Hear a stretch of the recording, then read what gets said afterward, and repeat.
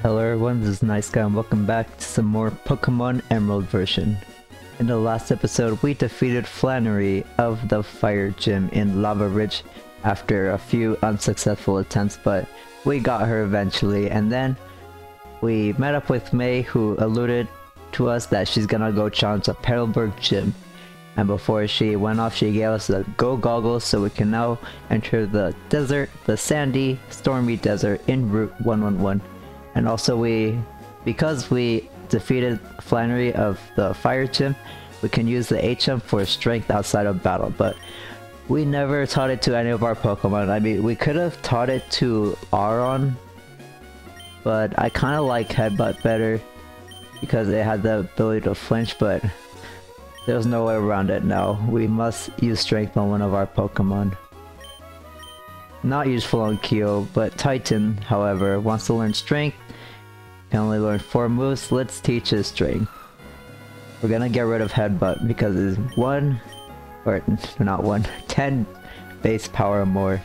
1, 2, and poof! Titan forgot how to use Headbutt and Titan learned strength. So we're exchanging the flinch rate for the extra 10 base power. And right before we go into Route 111, there is one place where we can use strength, and it's right here on the fiery path. You saw it, and the first time we went through here, it was on the left. It's a big boulder, but Pokemon may be able to push it aside. Would you like to use strength? Titan used strength, and now we can move the boulders around like so. Now don't be pushing around boulders aimlessly. You don't want to like lock yourself in, not lock yourself in. Lock the path you're trying to get to, otherwise you have to revisit the area to reset the boulders. There should be 2 items here. One of them's right here. TM06 Toxic. One of the best moves in the entire game. Right here, poison the foe with a toxin that gradually worsens. We're gonna teach it to a Pokemon. Teach Toxic. Any Pokemon that is capable of using or learning via TMs can learn Toxic.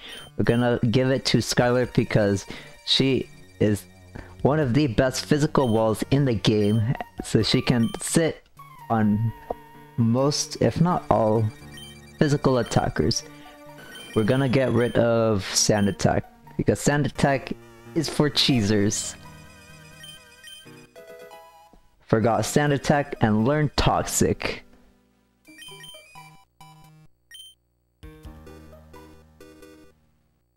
And if we go down here, we have to push this boulder a little ways away. And where do we have to push it? Oh, we have no choice. Right here we have to push it. And don't push that boulder down or you'll have to revisit the area because it's a 1 tile gap. Oh no, not use the TM. I meant to use a repel.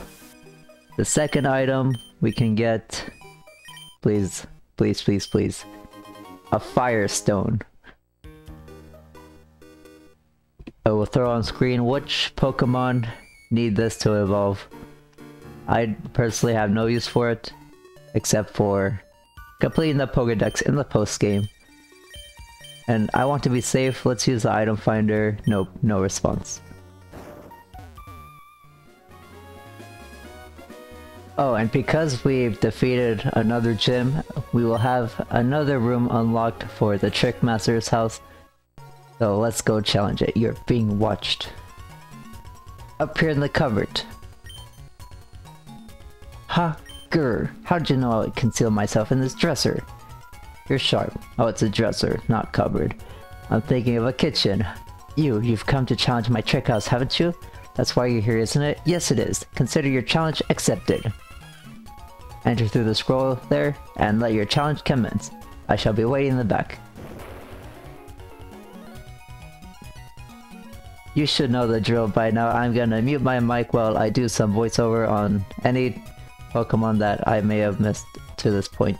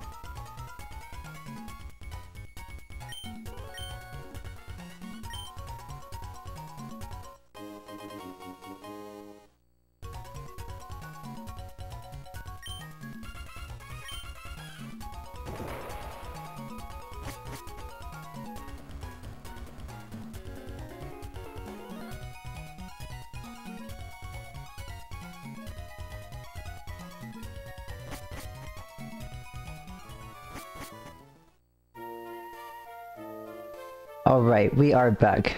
We did get the hard stone from the Trick Master's house.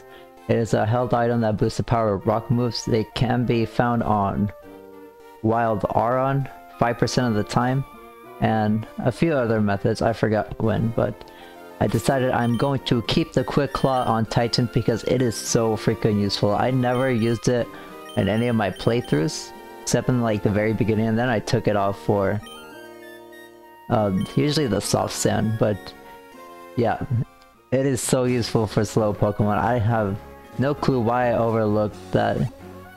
It's so overpowered. Anyways, let's go to the right of Lava Ridge Town. No more backtracking. We can finally go into the desert. Route 111. There are quite a few items to collect here.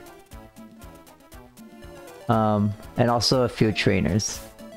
Let's put on a repel, and I'm gonna do the same thing as I did before. Let's use a super repel. Turn off my mic and introduce you to some new Pokemon here. There's a particularly special one here that a lot of people use in their team that will get a splash screen. Thanks to the Go Goggles we were gifted from May, we can go into the desert and gain access to 2 new Generation 3 Pokemon. The most common one is found 35% in the deep sand, a very popular one that I myself used in my last save, Trapinch, the Ant Pit Pokemon. It's a cute little ground type with a scary high attack of 100 for being a first stage evolution. However, it only has 10 speed, and there's only one Pokemon slower than this thing, and it's in the post game. It has 2 abilities, the first one, Hyper Cutter, preventing its attack from being lowered, and Arena Trap, preventing opposing Pokemon from fleeing or switching. Both won't really matter because when it evolves at level 35 pretty late, it will switch to one ability in Levitate as Vibrava.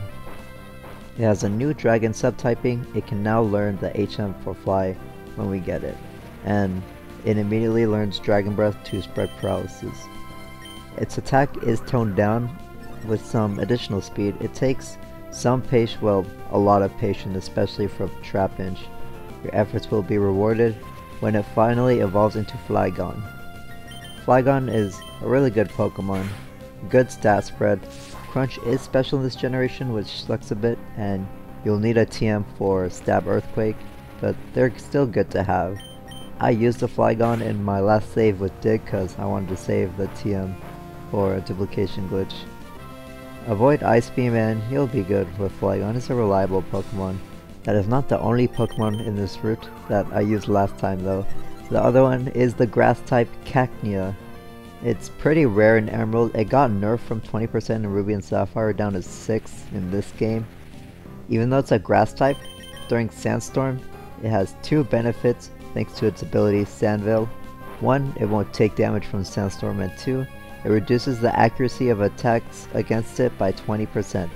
A very dirty ability coupled with the held item Bright Powder, which reduces the accuracy of moves against it by 10%. Cacnea has really high offensive stats. It learns the move Spikes at level 33, which is a hazard move that deals 1/8 HP of damage to non-fly and non-levitate opponents when they switch. At level 32, it evolves into Cacturn and gains a dark subtype. It gets stabbed from the feint attack it learned at level 29 as a Cacnea, and learns the signature move at level 41, Needle Arm. It's a 60 base power grass move that has a 30% chance of flinch. Pretty high flinch rate. In Gen 3 only, it will have 120 power if the opponent last used Minimize. I like it a lot. What I did learn about using grass types in the past is they're generally slower than water types, and nearly all water types can learn the move Ice Beam, which is super effective against grass. But Cacnea didn't need any TMs to be useful, and it destroyed one of the Elite Four members, so I used one. And even though it was frustrating to take all those Ice Beams and its slower speed, it was fun using it. Okay, all the trainers are defeated in the desert. We've gotten all the items there is to find, except for one. And for this last one, I recommend you pick up the muck bike. It will be required if you want this last item. And in the middle of here, there should be something peculiar going on if you enter and exit the route.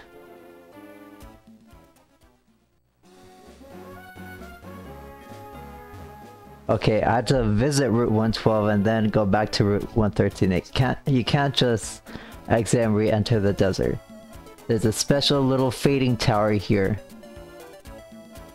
Let's check it out. The tower is real! And we've entered Mirage Tower. It will disappear and reappear in the desert on Route 111 as you enter and leave the route. It is 4 stories tall, and there's something special up in the final floor of this Mirage Tower. The last item I alluded to. Let's turn on a rappel. Turn on. Let's put on a rappel. It is not a switch we have to press. It is a spray. This place is temporary. There is wild Pokemon to be found here, and it will be gone forever after you leave or after you get the item in this Mirage Tower. So if you really want to have a Pokemon that says it was caught in Mirage Tower, go ahead. It will be your only chance. Unless with glitches. Pretty sure you can make this reappear with glitches. Okay, this is why we need the muck bike. We have a little rocky puzzle, or cracked floor puzzle we need to... Not a puzzle. Like an obstacle course. Oh, that's a dead end. That's just a shortcut to the bottom, I'm pretty sure. Oh, and we also need Rock Smash. Totally forgot to mention that, but your HM slave should be on you. Because only very few people have a full team of 6 up to this point. There's still a lot of good Pokemon to add to your team. This rock appears to be breakable. Would you like to use Rock Smash? And now you must be thinking, wait a minute, I thought you said there was 1 item to get in this Mirage Tower, not 2. Well, you found the root fossil. If this fossil is taken, the ground around it will likely crumble away. Take the root fossil. We're just checking it out. We left the root fossil alone. And to the right is a claw fossil. Now, depending on which depending on which fossil you claim, the other one will disappear temporarily. It won't be gone forever, but it will be locked away into the post game. In my opinion, the right fossil here on the right, the claw one, is much better for you and your adventure. So I'm gonna go take it. The left one is okay, but I'll just go over the Pokemon. Once we revive these fossils, because if you remember, that scientist in the Devon Corp back at Rustboro, he said he was working on... Uh-oh.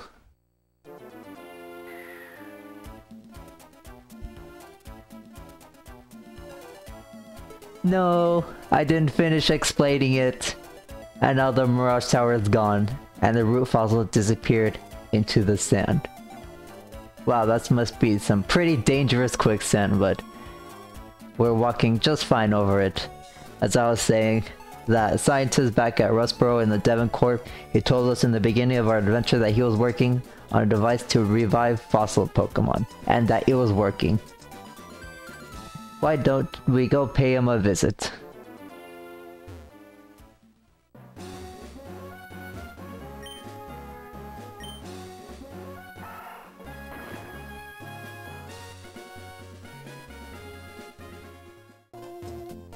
Man, it's tedious to bike back and forth. But we are here at the Devon Corp. And let's go to the 2nd floor, I believe? Yeah, it was right here. I've been trying to develop a device that resurrects Pokemon from fossils. And it's working! Wait, that thing you have there, is that a Pokemon fossil? Would you like to bring that Pokemon back to life? I can with my newly developed fossil regenerator. Press yes. Excellent, let's do this right away. Jason, hand over the claw fossil to the Devon researcher. And if you try to talk to him, he will say it has one drawback. It takes a long time to work, so how about you go on for a stroll and look around for a while? Okay, let's take on a stroll. Alright, we're done. How's the claw fossil going? Thanks for waiting. Your fossilized Pokemon has been brought back to life. The fossil was an ancient Pokemon, Anorith it was. And we received Anorith. Do you want to give a nickname to this Anorith? No, we're not going to use it on our team. It was transferred to Laynette's PC. It was placed in box 1. We chose the claw fossil, so we got the Pokemon Anorith. Is a rock and bug type, and it has a very, very good ability, Battle Armor. It prevents all critical hits. Also, rock and bug are pretty complementary defensive typing. It is only weak to rock, steel, and water. Granted, we're gonna be facing a lot of water Pokemon soon, but that is a very good defensive profile. It only resists normal and poison, and is neutral to everything else, but like I said, it cannot take any critical hits. When it evolves into Armaldo, the plate Pokemon, at level 40, so fairly late into the game, but your efforts will be rewarded. It has an insane 125 attack, and pretty beefy physical defense at 100. It's slow, but it doesn't take crits. It has a decent move pool, however you're gonna have to crutch on TMs. The only good physical move it learns at level 37 is Ancient Power, and it's only 5 power points.